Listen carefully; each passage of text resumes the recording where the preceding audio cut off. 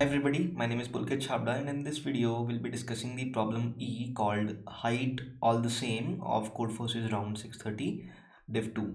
So without further ado, let's get to the problem. I'll read it out to you guys. The problem says that there's a game. In that game, a player is given an n cross m matrix, an n cross m grid.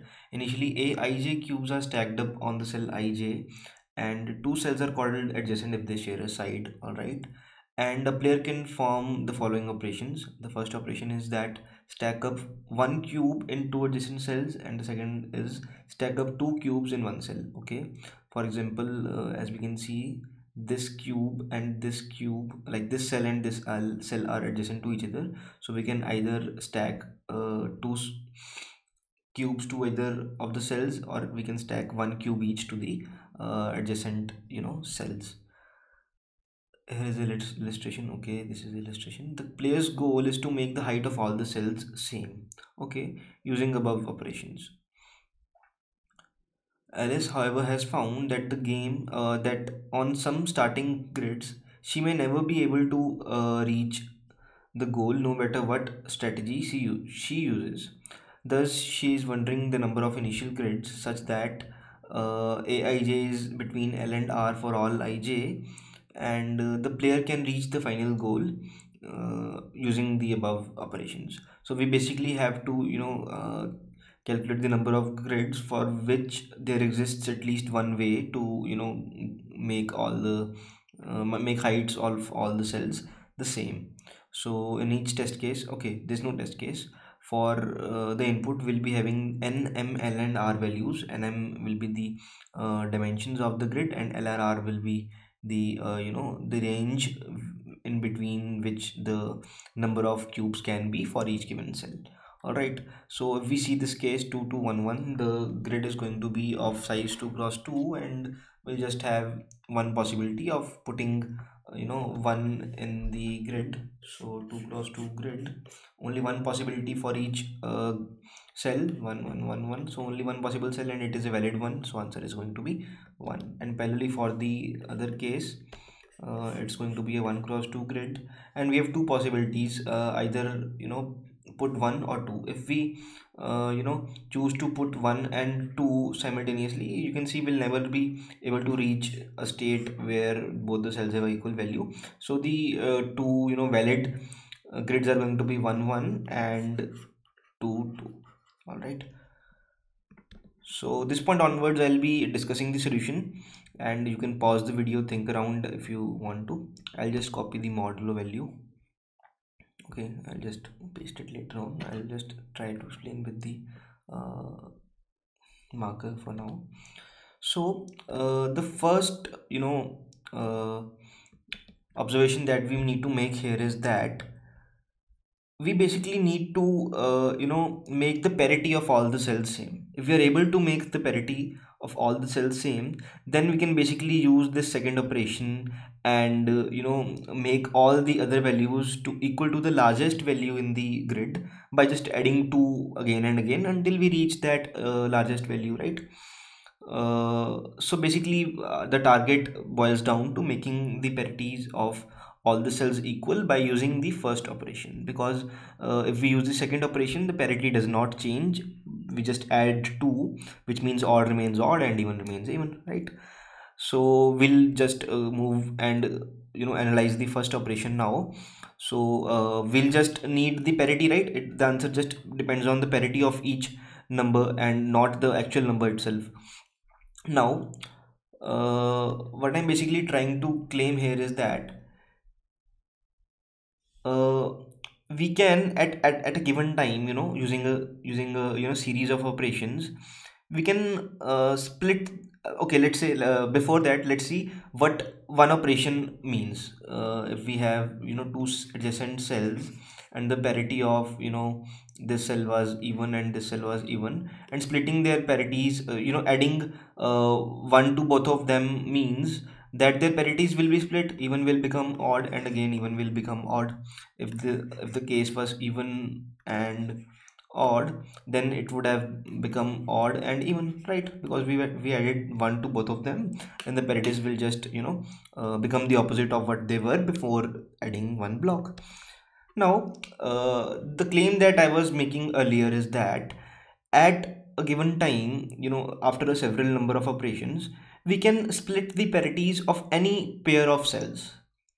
In one operation we can split the parities of only adjacent cells, but through a series of operations we can split the parities of any pair of cells. How? Let me give you an example.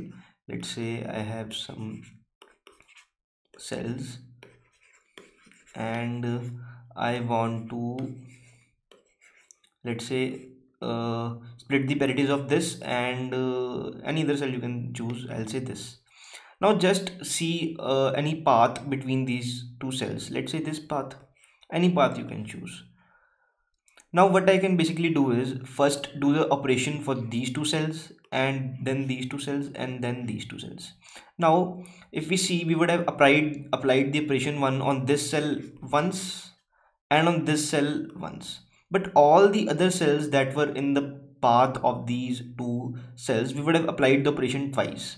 For this cell also we applied it twice, once with this cell and once with this cell. And for this cell also we applied the operation twice, once with this cell and the other time with this cell.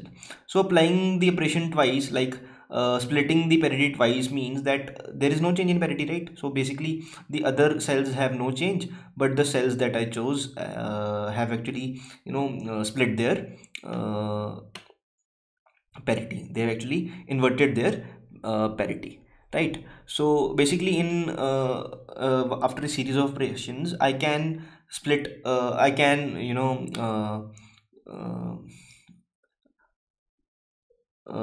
split the parities. I can invert the parities of a pair of cells, but it's not possible to just get a cell and invert its parity, because we can't find a way to do it, because in one move will have at least two cells involved. So, and my target is either to convert all the odds to even, or all the evens to odd, or all the evens to odd, right? And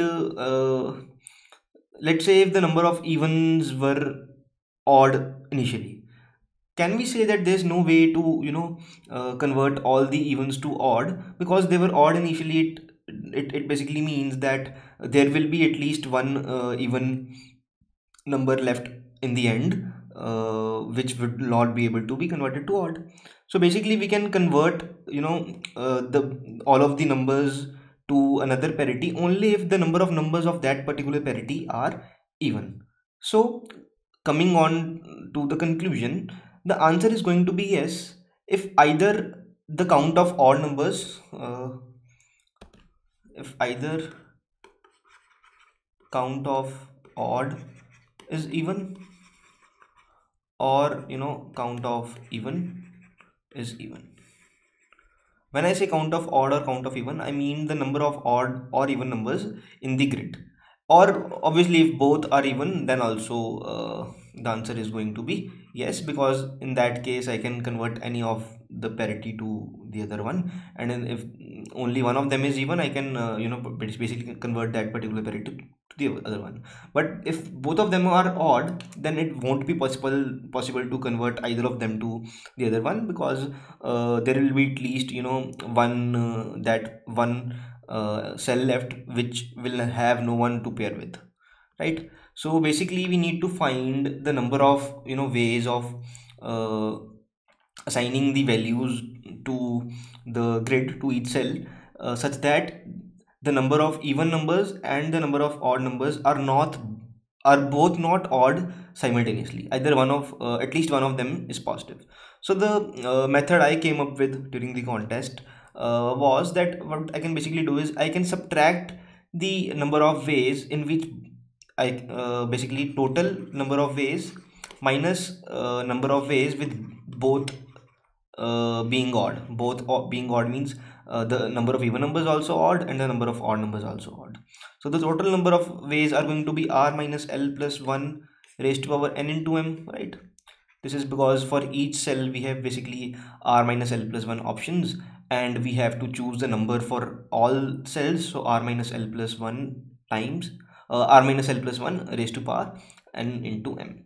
Now let's see what will be the value in this case.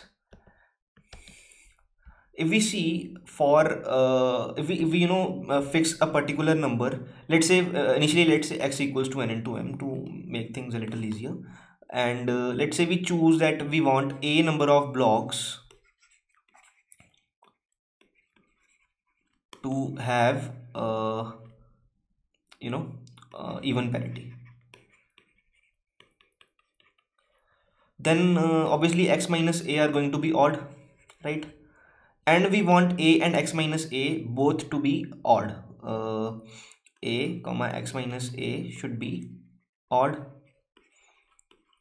because in this case we are calculating the number of cases when both of them are odd. Now what I'm trying to conclude here is that if the value of x is odd, then this can never be the case. The sum of two odd numbers is always going to be even. So if n into m is odd, then the n both odd is going to be 0, because there will be no case when both of them are odd. At least one of them has to be not it, at least exactly one of them has to be even, right?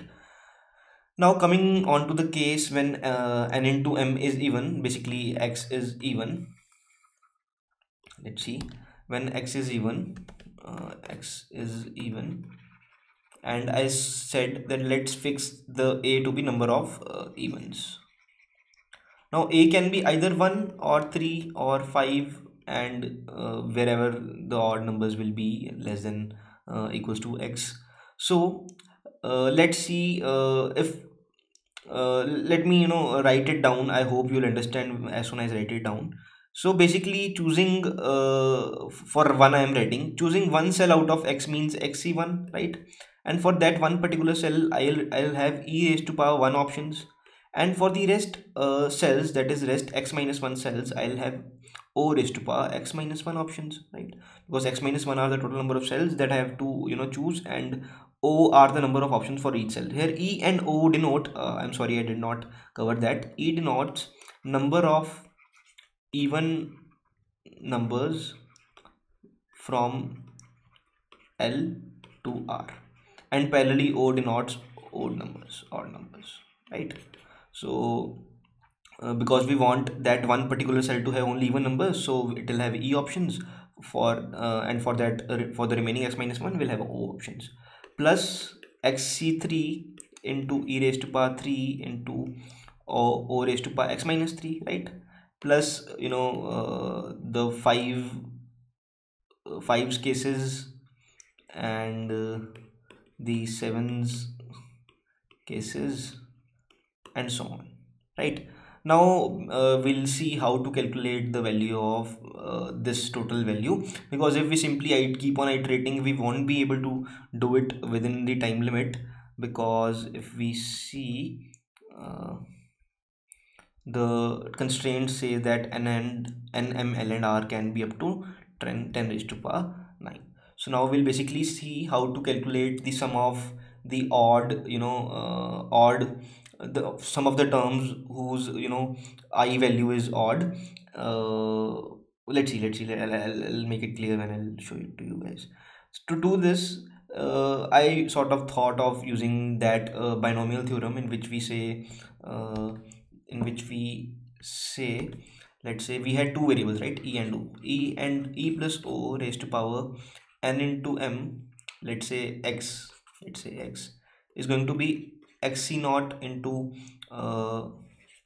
e0 ox plus xc1 e1 o x minus 1 and so on, all the terms till xcx e0 ox, right?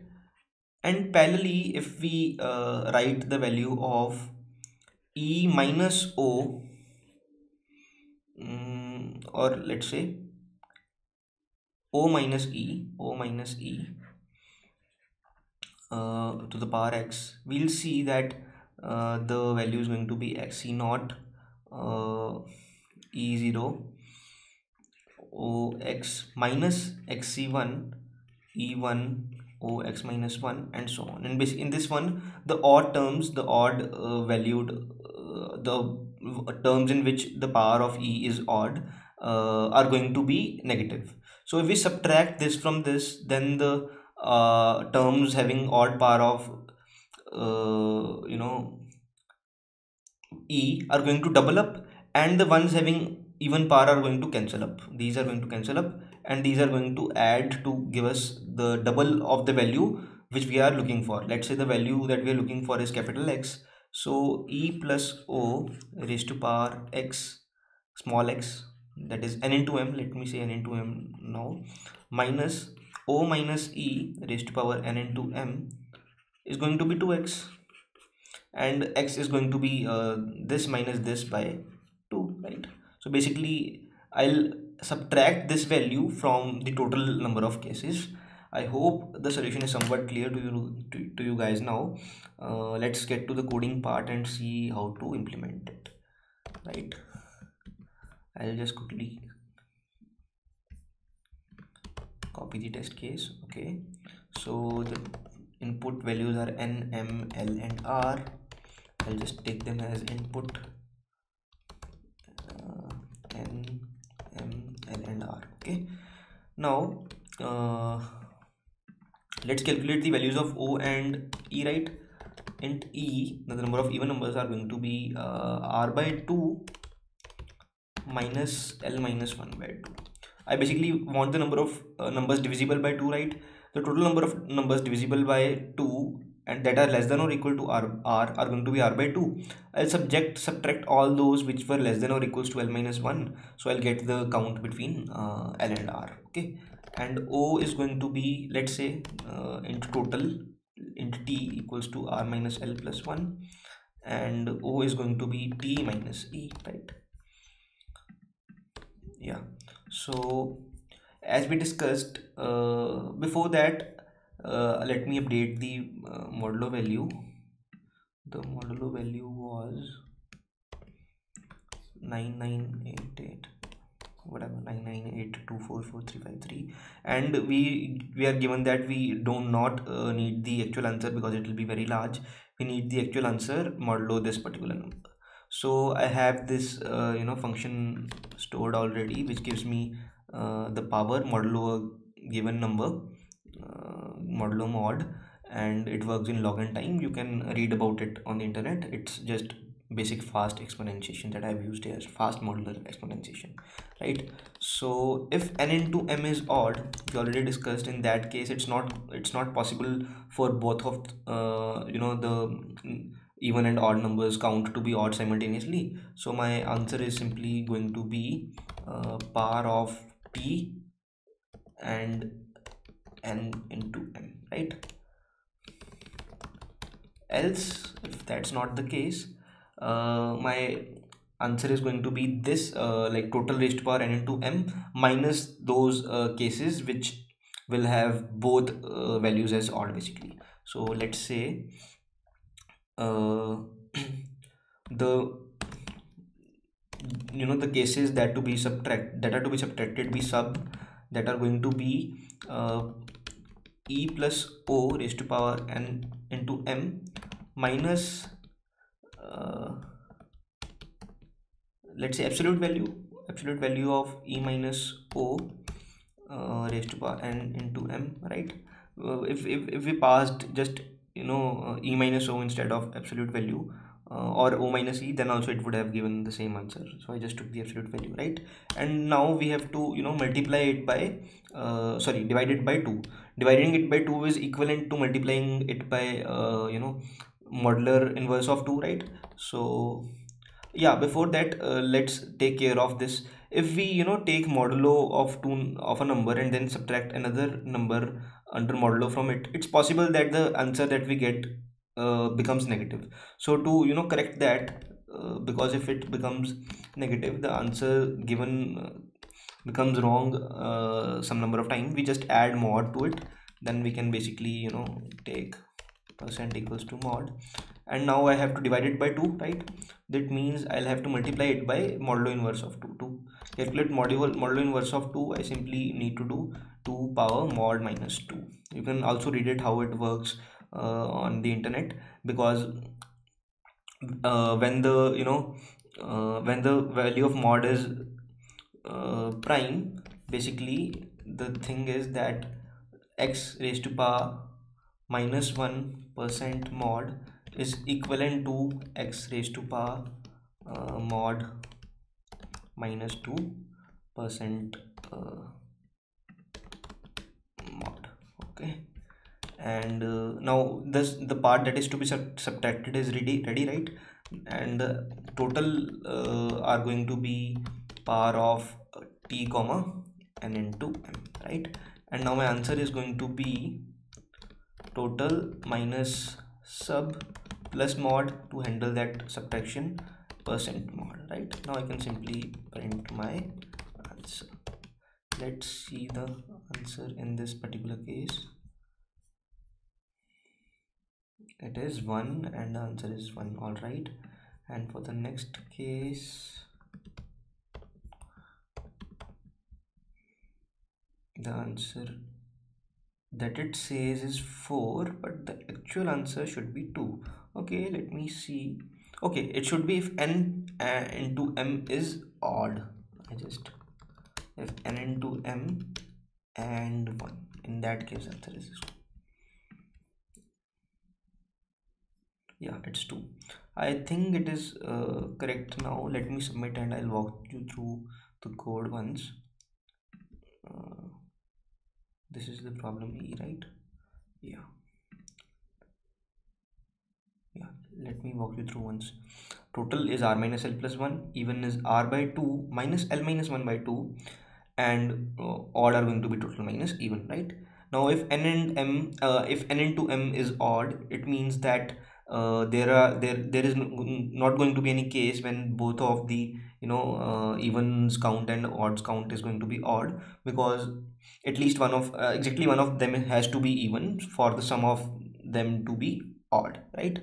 Else if n into m is even, then I'll basically calculate the total number of cases and subtract from those the number of cases in which the both of them have odd frequency, and basically print the answer.